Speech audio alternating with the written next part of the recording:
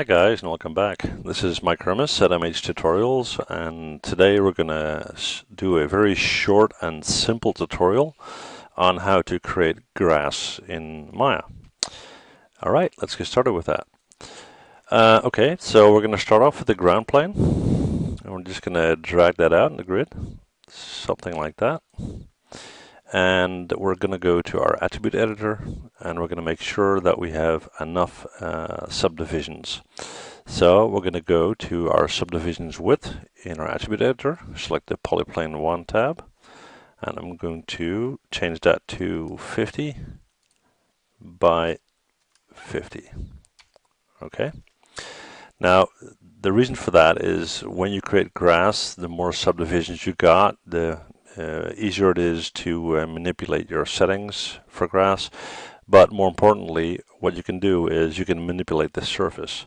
Now, what do I mean by that? You never see a grass field looking like that. It's always a little bit bumpy and so forth. Okay, so we're going to start off by manipulating that a bit.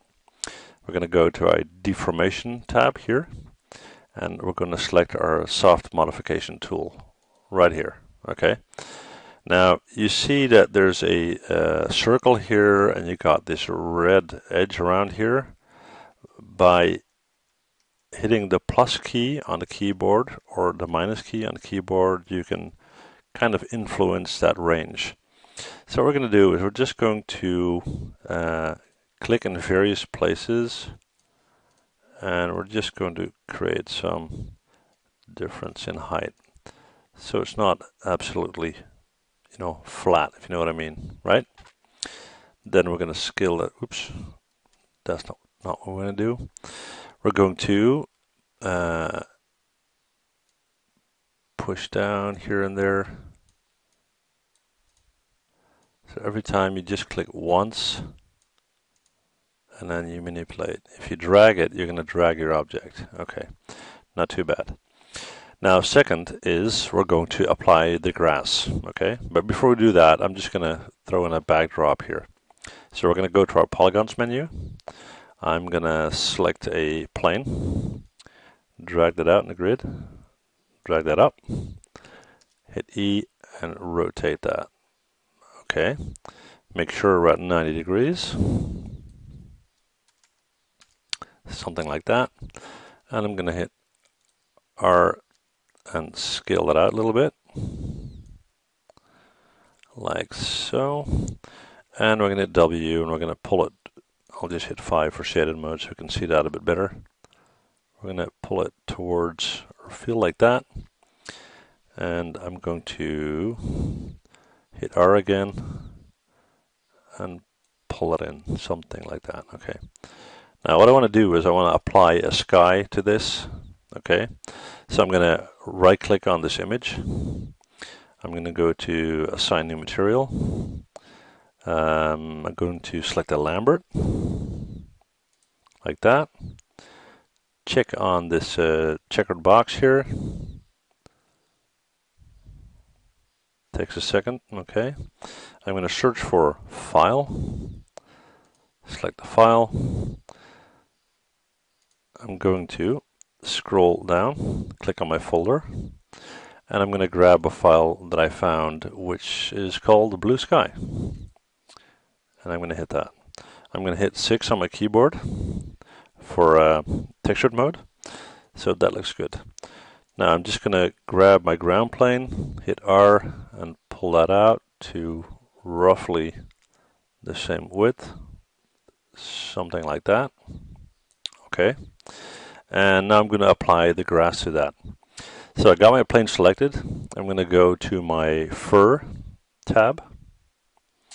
And if we go to this one here, the 1, 2, 3, 4, 5, 6, number 7 from the left, we got our grass. Okay. Now, when this is selected, you can go into your tab and you can change a couple of options. For example, the density and the global scale. Now, what we're going to do first is we're going to select that, which will give us a little bit more options. Okay. Okay, so let's increase the samples here, the U and the V samples, like that.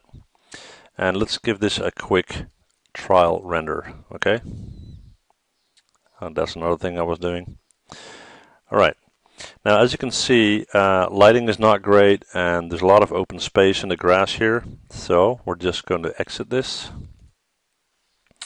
I'm going to click on my field here, right-click, assign new material, select the Lambert, and I'm going to change the color to green and make that a fairly dark green like that. So first of all, you're going to get a little bit more green color in between the grass segments, if you want to call it that, okay? Then I'm going to select my grass. There we go. We're going to go to look at the settings here. Okay, these values look okay. We're going to go to our grass tab. I want to increase the density, so I'm going to add a 0 here. Let's see what that looks like, and we'll see that in our render. Much better. Okay, as you can see, it's starting to look much more like a dense grass field. Okay, now we can still improve on that. What we're going to do is we're going to go to our render settings, and we're going to go to mental ray, our indirect lighting tab, and we're going to select image-based lighting, like so. Okay, I'm going to minimize that. This allows me to search for an HDRI file, and I got a bunch of those, and you can usually download them for free from the from various websites. Hang on, I just went out too fast. Okay, Sky 1, there we go, which will give you something like that. That will influence our lighting quite a bit. And now let's just give this a try. I'm going to my render settings. I'm going to increase the quality quite a bit to about 1.25. And I'm going to increase the quality as well. And we're going to bump that up to HD 1080. I'm going to give this a go, and let's see how it looks. I'll pause during rendering so you guys don't have to wait for that. Here we go. Alright guys, this is the final render. Looks like a sunny day with some dark weather coming in. Anyway, hopefully this short tutorial was helpful. If you've got any questions, as always, please leave them in the comment section. And thanks very much for watching. Thank you. See you guys next time.